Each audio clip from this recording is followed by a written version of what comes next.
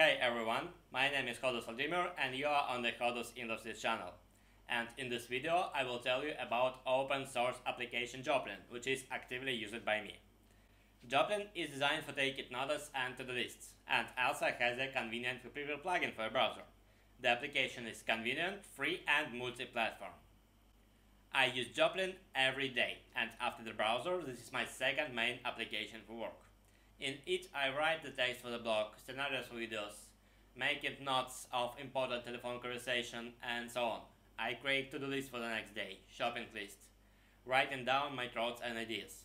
Even the list of films I won't see in the future I keep in Joplin. In fact, Joplin is an open source alternative to Evernote, and with the help of the import feature it allows you to make such a migration from the paid service Evernote to free Joplin. The web clipper allows you to copy the part of the web page what you want into the note. You can add to the note the entire web page, on the text, screenshot and so on.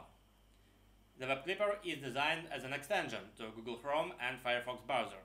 I use Firefox and say that web clipper works perfectly. And now let's look at the desktop application. This is how it looks. On the left we have notebooks. Basically there are folders, or you can think of them as folders. The next graph to the right is notes and tasks, what lie in the selected notebook. And the right is the text of the notes or task itself. The application supports Markdown. You can switch the appearance of the text. That is, enable or disable the display Markdown. And now let's create a shopping list as an example. We can enter a command from the keyboard or press the button. Write milk, bread and cheese. Now let's get the phone. We have synchronized the application and this list appeared into the phone. And now we can go for shopping and click the checkbox when we put the stuff into the basket. The application, as I said, is multi-platform. There are versions for all the most common operation systems. As of October 2019, Joplin has already assembled a fairly large army of users.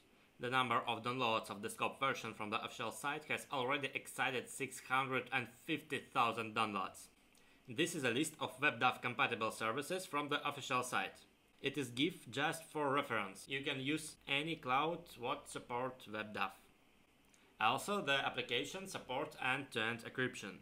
Let's sum it up. Joplin is ideal for taking notes. This is its main purpose, but you can also use it to write any texts or even write a book in it.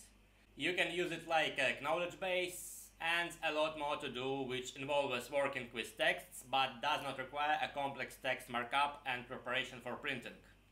Anyway, I definitely recommend it. That's all. Khodus Vladimir and the Khodus Industries channel were with you. See you later.